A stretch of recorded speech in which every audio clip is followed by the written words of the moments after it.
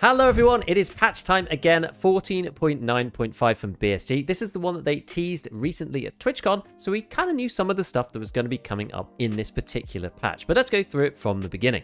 To start with, a highly anticipated change, the PvE zone offline single player. For all players with access to the PvE zone, raids for solo players will be run on the local PC. The game experience, as well as the operation of in-game mechanics, is completely identical to online play, but for group raids, raids as a scav, and raids on Streets of Tarkov, the game will utilize the servers. So if you're playing with multiple people, so not just yourself, if you're playing as a scav, and raids on the Streets of Tarkov in particular, you'll have to wait in the matching queue to get into a raid for these particular game modes. Now I can kind of see why Streets might be the case, because this is quite a hard map to run, and maybe there's too much to do client side for it to actually run smoothly for people, and so they are forcing you to play on their servers so that your computer doesn't end up at like 30 FPS and basically having a slideshow on a lot of people's computers. As a scav, I'm not really sure why that's required to be on the server, but I guess because you load in partway through the match, maybe they didn't want to kind of re-engineer the infrastructure around that. And group raids, we know, well, you're going to have to be matched together anyway, and they don't have a peer-to-peer system, so you're going to have to be on the BSG servers for that.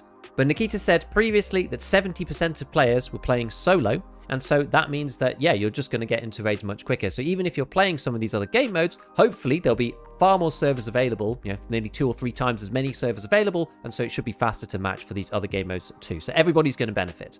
Next on the list, we have a wish list mechanics, which I didn't really think this was going to be that good, but reading this, it sounds really, really cool. Players can add an item to one of several pre-created wishlist categories. Items added to a wishlist are displayed in a separate section of the handbook. I don't know if that matters that much. Wishlist items have unique visual differences, so I guess like a tick or a color or something.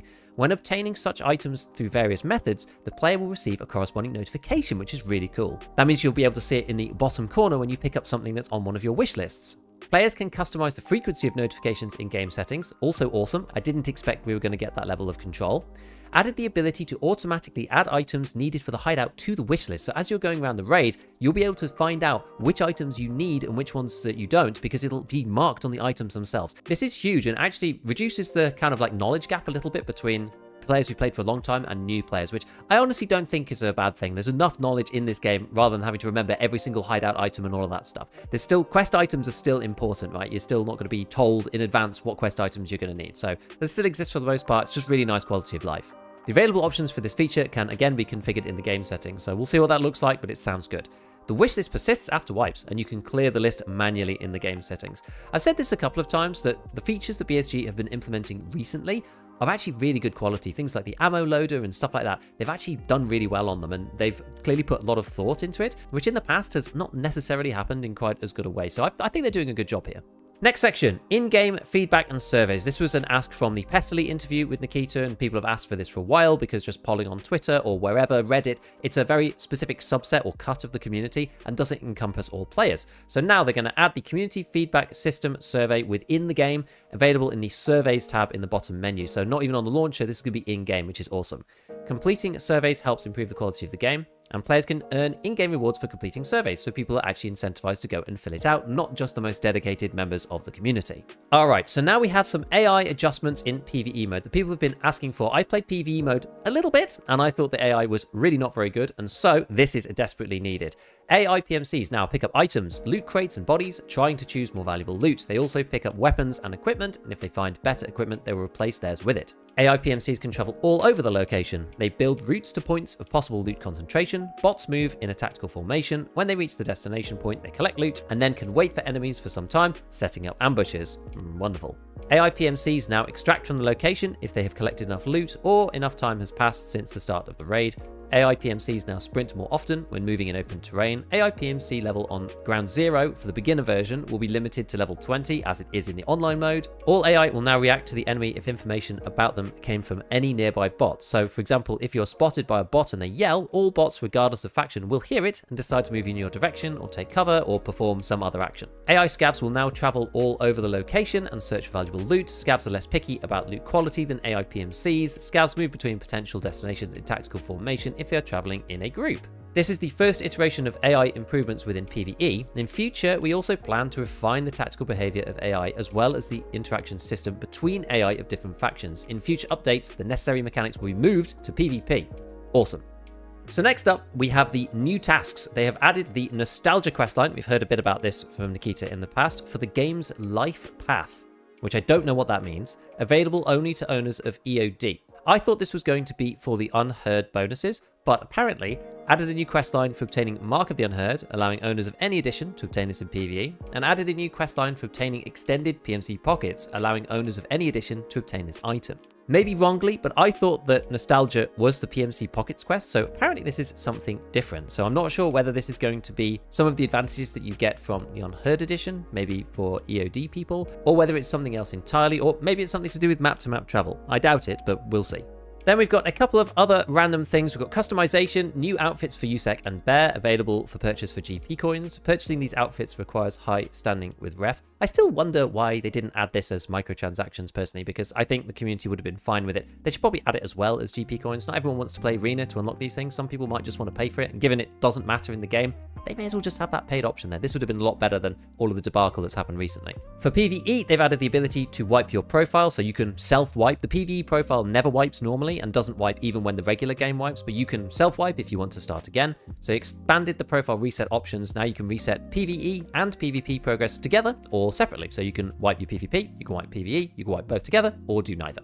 Now this next one is kind of an interesting one. Compensation for reporting players who violated the game rules. Players will receive in-game currency compensation after the report that led to the blocking of the violator. This is just a nice thing to make you feel like you didn't get as scammed as you did by getting killed by a cheater. Compensation comes with an in-game message informing of a successful report. Compensation for several successful reports will be combined. So good. We don't know exactly what the scale is, whether it scales with your kit or anything like that, but at least it's something.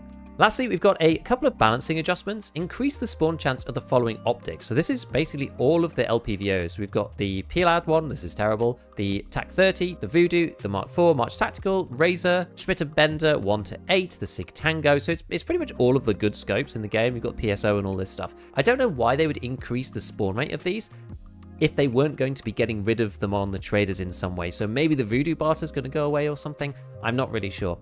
I personally do think that they should restrict some of this like high-level endgame stuff, because it's just kind of too plentiful at the moment. Everybody just runs it constantly. And so maybe this is part of that, but we'll see. I think this is going to be one of the maybe hidden changes that we're going to have to get into the game and play with it to actually figure out if this has actually changed anything practically. And then they've reduced the recoil for the following bolt actions. Basically all of them. The only thing that matters for recoil of the bolt actions is being able to see your target when you fire. If you hold down the left mouse click button, you don't rack the bolt. So the scope jumps as you shoot, and then you hold down left click and you can just continue to watch your target before you load a new round to make sure whether it hits or not. That's the only thing that really matters for the recoil. So that's interesting if you're a bolt action fan. Maybe make some of the bolt action quests a little bit easier. We don't know exactly how much yet, so we'll see when we get into the game. And they've increased the leveling speed of hideout management and crafting, which is good. I think I'm quite a hideout management and crafting kind of person, and I'm only at level 30, and we're nearly at the end of the wipe. And they've also removed the hearing distance bonus from the perception skill. This is actually quite a big deal. This is now leveling the playing field between those with high levels and those with low levels. Previously, you got more hearing distance if you had higher perception, which I always thought kind of sucked, because the gap between low-level and inexperienced players and high-level players is already dominated by skill and gear, never mind having other things like this, like perception. So I'm glad that they've got rid of that. Lots of people wanted them to do this for a long time, so this is good. Then we've got a couple of other miscellaneous things. Fix the incorrect physics of character bodies and loot objects in offline raids. Fix the EFT and EFT Arena interaction UI when interacting with ref. Fix the cause of incorrect behavior of character bodies after death, which is quite funny. That's been like a ragdoll and like spasm all over the place. Fixed several localization errors in interface and tasks. Not that important, but just a nice little change.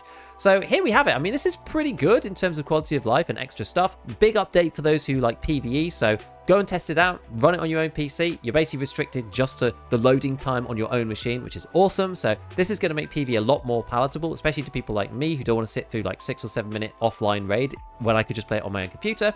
So we'll see. Maybe I'll play it a bit more, especially with the AI changes. But go and test out all this stuff yourself. We're going to have to see how few of these things work out when we actually get into the game. So as always, a big shout out to all my patrons. And as usual, have fun in your raids.